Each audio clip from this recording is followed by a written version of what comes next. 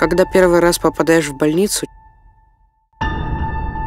ты чувствуешь себя очень странно.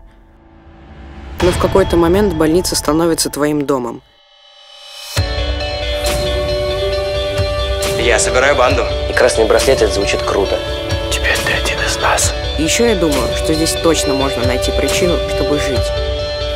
А у тебя девушка есть? Я сегодня одну видел. Дерзкая такая. Это всем уже давно понятно, то, что вы тащитесь по Кристине оба. Мне вообще иногда кажется, что ничего не происходит. Но это неправда. На самом деле здесь очень много всего происходит. Жизнь отстой, палаты серые. Давайте все перекрасим к чертовой матери, а? Но иногда проблемы начинаются раньше, чем наступает новый день. Я не хочу умирать.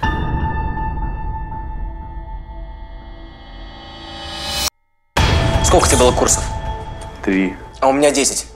Ты сначала до 5 доживи, а потом будешь меня учить. Я сделала все, что могла. Что ты сделала? Толку от этого нет все равно. Твоя большая проблема делает тебя особенным. Я не хочу быть особенным.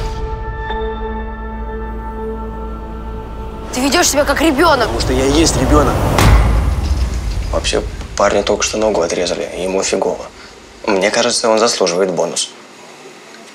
Еще.